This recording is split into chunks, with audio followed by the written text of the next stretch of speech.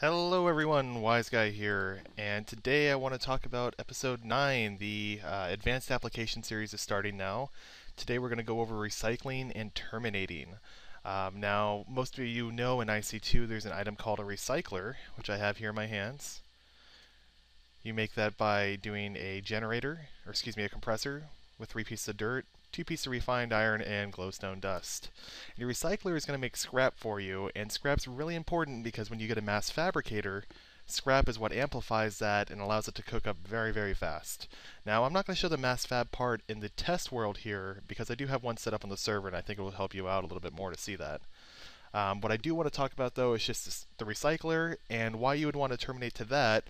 And then I'm also going to get into a little bit more advanced things with terminating excess cobble and sand, stone, and to make stone and glass, and just things like that basically that you wouldn't necessarily think of, or maybe you would, but it's just a few setups that I'm doing on the server right now that I think are pretty cool ways of using the Terminus module. So speaking of the Terminus module, for this build we are going to need a recycler, Terminus module for each recycler you're placing, an extractor module of your choice. I'm using Mark III because they're faster. And you're going to need a chassis Mark II at least. For recyclers, sometimes you're going to need higher than that. For example, I have Mark Vs on my recyclers, and I'm using about 3 or 4 Terminus modules right now. There just depends on how many items you're trying to get rid of and terminate. And again, I'll kind of go into the reason why I have so many as we move forward. So without further ado, guys, let's go ahead and get started on this. Alright guys, so real quick, you'll notice that these are still running and my generator does not have anything in it right now. So I actually ran out of coal in my system between episodes, and I put a few low voltage solar panels back here just to go ahead and power up the machines and keep a constant supply. And again, that's just more so for demonstration purposes here. Now, the first thing I want to do is I'm going to go ahead and break this connection here. I'm going to break this connection up here. And I'm going to put a new piece of fiber cable back here. So if you remember from before, we had fiber cable running from behind to go to all of our points, and that's where my energy is coming from the solar panels. Now I'm going to go ahead and place down my recycler, and that's going to start getting power from the fiber cable behind it and the low voltage solar panel systems. Now with this, we want to go ahead and put, again, at least a Mark II chassis pipe. Now on our chassis pipe, we're going to open up the interface and put a terminus module and an extractor module. We're going to set this extractor to extract from the side. The reason why we know that is when we open the recycler's interface, scrap is produced on the side here. Items feed into the top, which is why the terminus is on top. Now on the terminus, I have a few things in my inventory that I'm going to go ahead and set to scrap. So most people have way more dirt than they need, so let's set that there. Let's set cobble there. Maybe I was cooking up a lot of stone. We'll go ahead and put stone there. And basically what this is doing, guys, is saying that if there's no more room for dirt in inventories that are requested, go ahead and terminate it here. It has the lowest priority, which means that it will not go here unless there's absolutely nowhere else for it to go.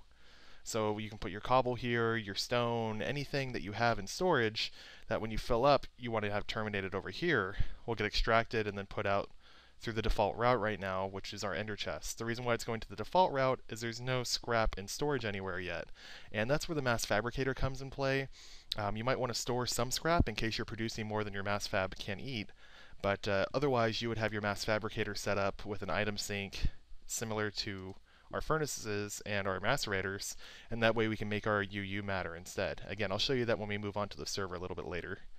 So guys, I'm just going to go ahead and make this connection now. And now we know that, again, any items that are coal, or excuse me, dirt, stone, or cobble will end up in the recycler if there's no other place for it to go. So in the ender chest here, let's go ahead and get some extra cobble. Just get a few stacks. And when I put these in, we'll see that they're going straight to the storage area. They aren't coming over to the recycler. Now, on contrary, dirt does not have a home right now in my storage area. So, if I get a few stacks of dirt, and I'm going to use my ender bag for this setup so you can see this happen, we're going to see that dirt go right into our recycler and then scrap being produced and pulled out. Now here comes a quick sort for dirt. And it's going right into our recycler here where the recycler is making scrap.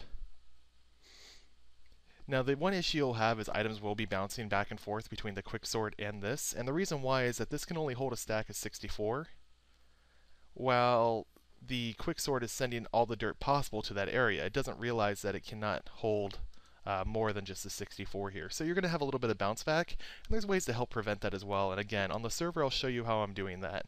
I wouldn't consider it an advanced setup necessarily, but you're going to be using hoppers and a few more pipes to get it set up that way. Okay, and there goes the scrap, and again we can double check our ender chest here. And you can see that scrap's piling up here because we don't have it in storage. If I go and pick this up and put it in a chest that already has a item sync module or a polymorphic item sync on it, like this one here for example. Look at all that iron we cooked up last episode. We'll put scrap here, and all future scrap will be sent to that location instead of being sent anywhere else. And that bounce back is definitely annoying right now, but we can go ahead and prevent that. Again, we're just going to get a couple stacks of dirt, and I'm going to demonstrate how we can prevent the bounce back.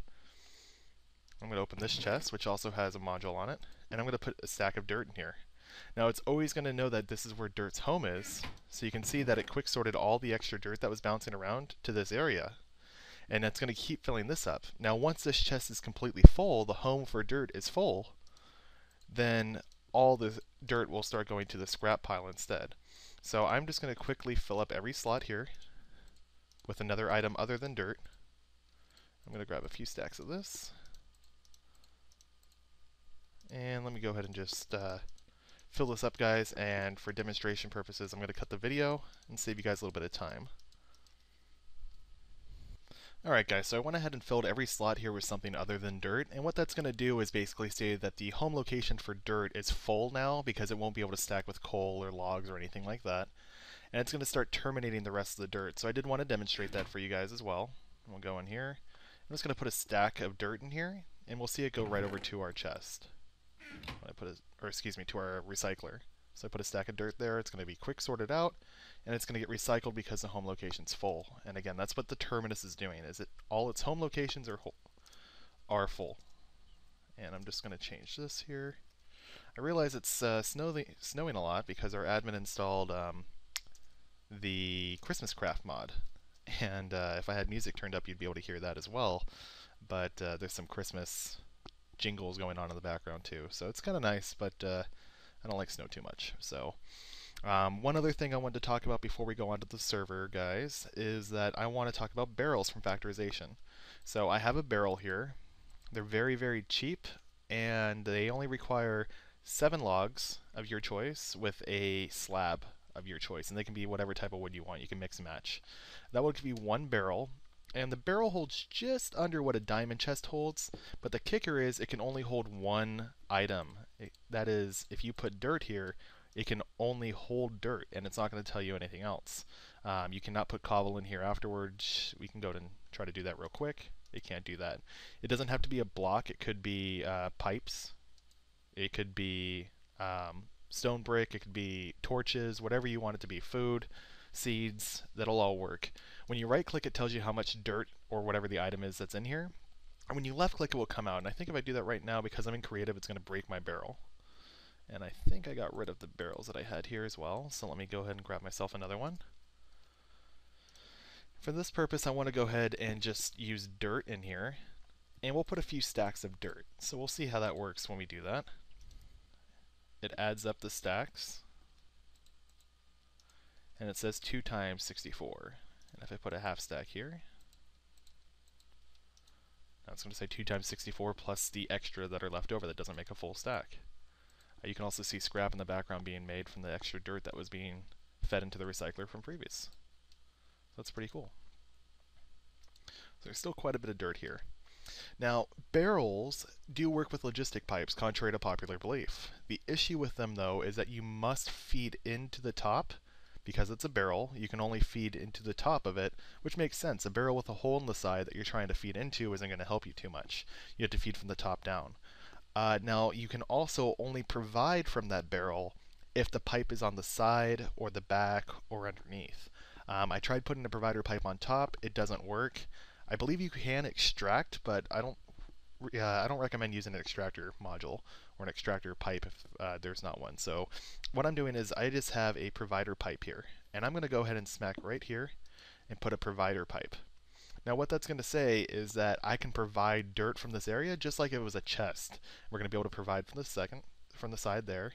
And on the top, I'll put a chassis pipe. And I have Mark 2 here, but normally you would probably use just a Mark 1 with a polymorphic item sink. The reason why we're using polymorphic is we can only ever have one item in here, dirt, or whatever the item is of our choosing. So there's no reason to do anything else. Now in our ender chest, we'll go ahead and demonstrate this real quick. If I put dirt in there, it'll get sorted out. It'll try to fill the home locations, whether it's this one or the one in there. Now you can see that this still says 5 stacks, and sometimes it takes a minute to update, and it'll update to 7 stacks or however many you put in. So let's just go and get some more dirt, and you'll see that that changes over time. Also going to show you one more thing before we move on. So now it says 8 when I added a stack myself, because it just took a minute to update. Now it says 19. So sometimes that face just takes a while to update, and if you right click a few times, it'll force an update. I think I put all dirt in there because I right clicked twice on it. But if we go ahead and just get some more dirt, it'll get sorted out, and we'll just see that this still says 19. And I right click a few times and it'll eventually update and say the correct number. Now it says 24. Alrighty, so with that, guys, I think the only other thing I wanted to cover is you can also get an extra dimensional storage for the barrel upgrade. It does take dark iron, and I'm not going to get into how you make dark iron and stuff too much. Just wanted to say that with this, you can shift right click. It gives that little border upgrade, and it actually makes the barrel hold even more than a diamond chest. So it is one item only, but more than a diamond chest, and it's a great way to store things like dirt and cobble that we have so much excess of. To demonstrate that you can pull with a provider pipe on the side, I'm going to go ahead and break this real quick and put a supplier pipe. This is just so I can actively call dirt. And I'm going to make sure we always have a stack of 64 dirt in here. Now you can see that this barrel is providing dirt, and we can see this number countdown right here. So we know exactly how much is being fed out. It's being fed into the recycler, and the scrap's still going to be extracted with the extractor module. Now there is no extractor module here on the side, so we would still have to put an extractor module in. And I'll just put a Mark II chassis pipe here on the side. Getting a little bit tight. But now we're extracting all the scrap as well. You can see that inventory is ticked towards the recycler, not towards the barrel, with the orange dash that way, and that's the way we're going to want it. So that's just another option here. You wouldn't want to put a supplier on your recycler unless you don't want to ever keep any dirt or anything like that. I just wanted to show you that so it can actively pull out of this inventory, which it's doing. We'll see this 47 count down some more as it requests more pieces of dirt. So guys, I hope that helps. Now speaking of cobble and dirt and keeping some of it, there are a few more things that you can do that are kind of more advanced setups, and I'm doing them on my server, so I'd like to demonstrate that with you. I'm going to run over there and I'll be right back. Alright guys, now the fun begins. So I want to show you a couple more what I feel is advanced setups. It wasn't something I thought of right away, and it took me a little bit of processing to figure out how I wanted to do this. So thermal expansion is another mod we have, and we have this wonderful thing called an igneous extruder, which allows you to produce cobble, stone, or obsidian as you need. Right now I'm just producing cobble, and basically you need lava on one side and water on the other. I'm pumping water in here and lava in from this giant iron tank from Railcraft. I showed that in an earlier episode. So basically, with a constant supply of cobble, there's a few things I can do with that. Now, I have a chest in here that's completely stocked full of cobble. Now, it's a diamond chest full, so I don't think I'm going to run out anytime soon. But if I do run out of cobble for some reason, it will start filling up my cobble here again. Now, where's all my other cobble going, you might ask? Well, I'm using terminus modules to go ahead and take care of my extra cobble. Now, if you see what I have on my electric furnaces here, I have cobblestone and sand on my furnace. And it's on a terminus, not the item sink. You can see item sink has all my ore dust and ores that can't be macerated, but it doesn't have cobblestone or sand. And the reason why I'm doing a terminus module is this way I can have a constant supply of cobble in a chest over there. Once that chest is full, it terminates to my furnace and makes smooth stone. Now that's really cool because if you look over here, now I can have a full chest of cobblestone, and then I can also make sure I always have a full chest of smooth stone. So that comes in handy because the next step that I do with that is, okay, now I have a full chest of smooth stone. Does all that smooth stone get terminated to my recycler? No, of course not. there's something else we can make with it. So I set up an auto crafting table here. I'll show you that right here. Try to break that snow on top from Christmas craft. And on my auto crafting table, I have the pattern of 4 stone makes 4 stone bricks. I mean, you see stone being pumped in here because I am making constant cobblestone right now. But how am I filling this auto crafting table? Well, with this Mark II chassis, of course. I have a terminus module sending stone here. So once my stone chest is full, it terminates stone to the auto crafting table. And auto crafting tables are set up to automatically place items in the correct order. So then when the extractor, which is set up to extract from the side, pulls out of the auto crafting table, it's pulling out the stack of 4 bricks once this pattern's filled. Completely automated. All I had to do was just set up some terminus modules and my polymorphic item sinks on the correct chest. Now finally, there's not much I want to do with stone bricks right now, so I have a full diamond chest of stone bricks, and once that diamond chest is full, if we check our recyclers here, I have a terminus module with stone bricks on it. And guys, this is where I was saying before you might want to have a Mark V chassis pipe, or even a Mark IV or something like that. If you open up here, I have 3 terminus modules. So my first one has excess seeds, excess logs, excess apples, netherrack, poisonous potatoes because I never store those, excess glass, and if you remember, I'm terminating sand. So basically, once my sand chest is full, all sand gets turned to glass. Once my glass chest is full, all glass gets turned into the recycler to make scrap. I'll probably make that turn into a once all glass is full, make glass panes with an auto crafting table, but at this time I haven't set that up. I also have hummus here, rubber, and obsidian. So basically what that's doing is, again, all excess of those items, once I fill up my diamond chest, will terminate here. Or if I don't have a diamond chest of it, for example, the poisonous potato, then it will go in and go that route. I have flint, gravel, dirt, oak saplings, compost, wheat, and some of these are doubled. I just need to clean it up some. And then finally my stone bricks. My other 2 recyclers actually have the same thing. And one thing I wanted to note here, guys, I think I said it in the last episode, but there was no extractor module up here. And the reason for that is I have hoppers here. So obviously, guys, if I'm pumping multiple items through the same network here, and there's dirt, cobble, and sand, and it's all going to one recycler, then you need to have a hopper, which gives you a few inventory spaces here to play with. You can actually stack hoppers on top of each other, so you can have a stack of stone bricks, a stack of stone, a stack of cobble, and a stack of dirt in one recycler, plus the internal stack of whatever item is here.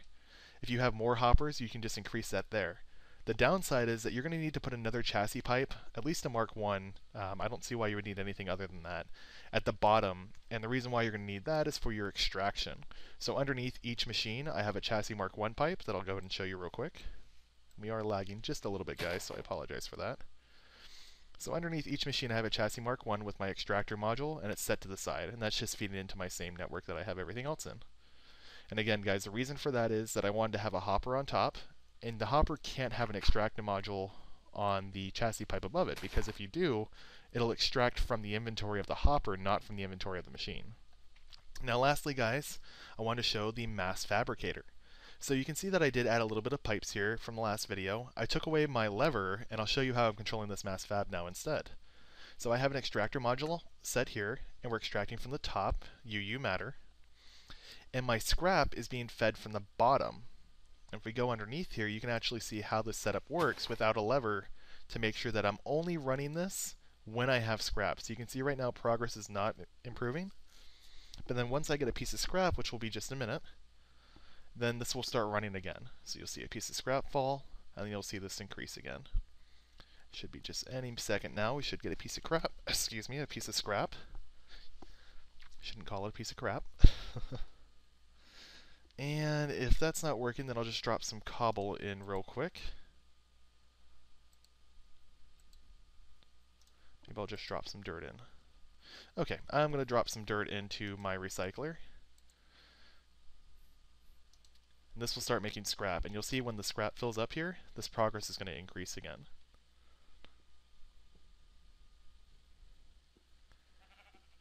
So I'm trying to figure out why this isn't running right now. Alright, well, the reason why we're not running, I believe, is because I think I have a item sink now on a terminus module over there that's keeping scrap over there before it gets sent here. Now, I do have a supplier pipe underneath. Okay, now we have scrap here. There we go. Now we have scrap and the progress is ready. So it just took a minute or two for that to process through, guys. But this is running completely automated, and if you apply a redstone signal, which is why I had the lever here before, to a mass fabricator, it turns it off. So when I didn't have scrap, I would flip the switch on, and that would turn off my mass fabricator. And then I'd have to run over, flip the switch again. So what I did is I took a gate instead from my lovely assembly table I set up over there. And on the gate itself, I have a supplier pipe that says always keep scrap in here, a stack of 64. And then on the gate I say if the inventory is empty, apply a redstone signal. I'm not going to put full energy, but we'll put full energy too, I guess. Let's do that.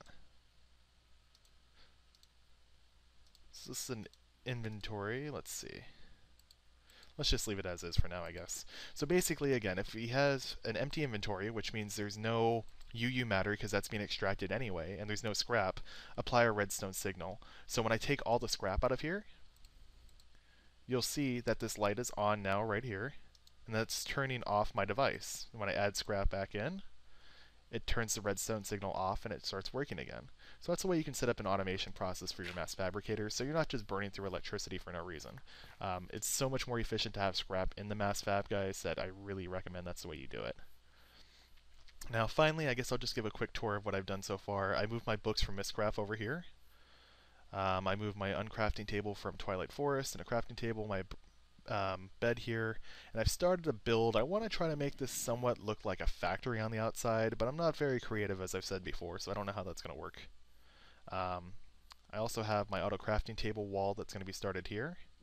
And here is where I'm going to probably change my stone brick that I set up over there. I'm probably going to make scrap boxes and then terminate my scrap boxes. I'll go ahead and show you a few other things here. So these are all item sinks. I think on my macerators I have item sinks, and I don't think there's any other terminus modules that set up other than the furnaces that I've already showed you, and then the recyclers, of course.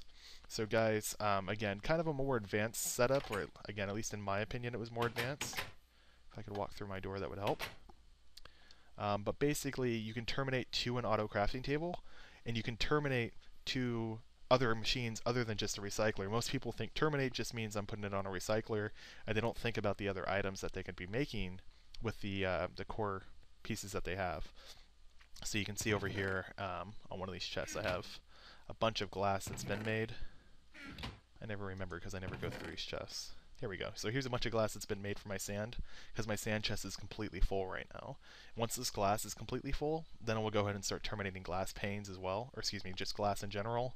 And then these glass panes I made by hand, and I'll probably set up my auto crafting table with the terminus module to terminate pieces of glass to there to make glass panes instead, because why would I waste my material when I can make something else with it?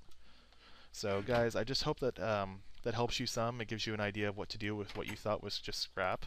A lot of people like using smooth stone, so I would say at least terminate your cobblestone to a furnace first. It does use more EU or more coal if you're going to be using a vanilla furnace or a slag furnace or something from another expansion, thermal expansion, or from a different mod, excuse me. But I think that it's worth it though, guys, to do it that way. So without further ado, if you do have any questions, please leave them in the comments. I'd be happy to answer them. If you have any other suggestions for videos, guys, please let me know. Right now I have a compact wheat farm that I want to go over, which is going to be a very short video.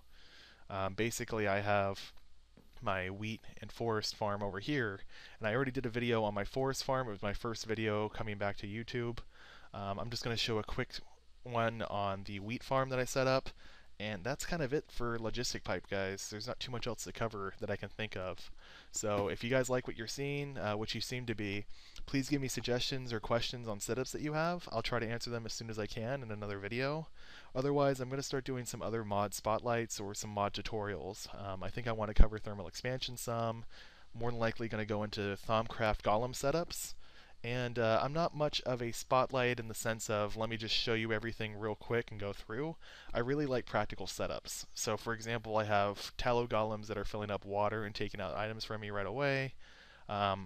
Practical setups like golems that will auto harvest things for you if you don't have IC2 or BC or excuse me or Buildcraft. Just doing a lot of automation and really, again, practical setups. Like, why are these items here? What is the intended use? Or what are some of the cool things you can do with these items? So, guys, if you have certain setups that you want to see, please let me know. Red Power 2 pre-release 6 just came out today, so thank you, LRM. I'll probably be doing some videos on her stuff once I get more familiarized with it. And I think that's going to do it. So please leave suggestions in the comments, and I'll be happy to review them and make videos. Talk to you later, guys. Bye-bye.